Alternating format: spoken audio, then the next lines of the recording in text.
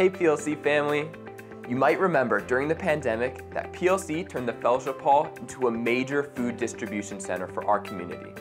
What you might not know is that our community care and prayer ministry has continued much of this effort, serving families and seniors who live within the Poway Unified School District. On its own, community care and prayer serves around 60 families once a month with a drive-through distribution in our parking lot.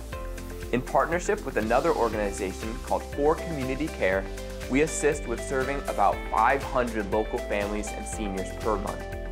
This is a major effort, and what's even more amazing is that this ministry is entirely volunteer-driven. There are volunteers who go out to rescue foods from places like Trader Joe's, Jimbo's, O'Brien's, and Vaughn's.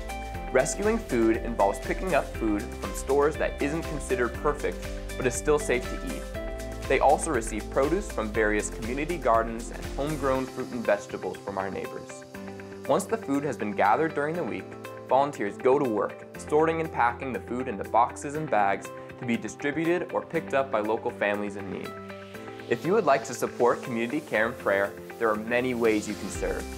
First, volunteers are needed during our monthly distribution events on campus to help with packing, loading, teardown, or home deliveries. Volunteers are also needed during the week to help pick up food and deliver it to distribution sites. Finally, if you have extra backyard produce to share or want to financially support this ministry, check tomorrow's e-news for more information. Well, that's all for this week. Until next time, I'm Noah, and this is Connection Point. Now, let's continue connecting to Jesus and to one another.